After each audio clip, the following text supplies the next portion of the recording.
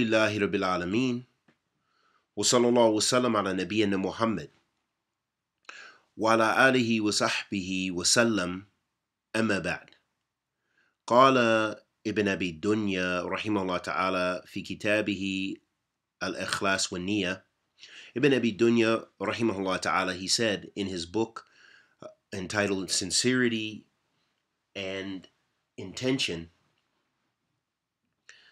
he said, حدثني محمد بن حسين قال حدثنا خلف بن تميم قال حدثنا عمرو بن رحال الحنفي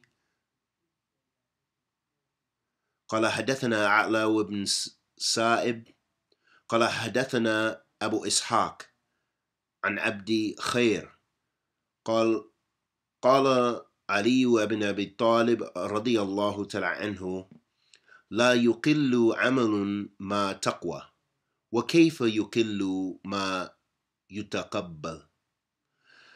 Ali ibn Abi Talib radiyallahu ta'ala anhu is reported to have said as was narrated by collected by Ibn Abi Dunya rahimahullah ta'ala. He said that Ali ibn Abi Talib radiyallahu ta'ala anhu said that an action with taqwa, and taqwa Allah Azza wa Jal, ayyul ahbab, is doing the commandments of Allah subhanahu wa ta'ala and avoiding his prohibitions. So a deed will not be reduced, or its merits will not be reduced, or that it will be destroyed or what have you with taqwa, if you have taqwa. So how can it be destroyed or belittled when it's accepted?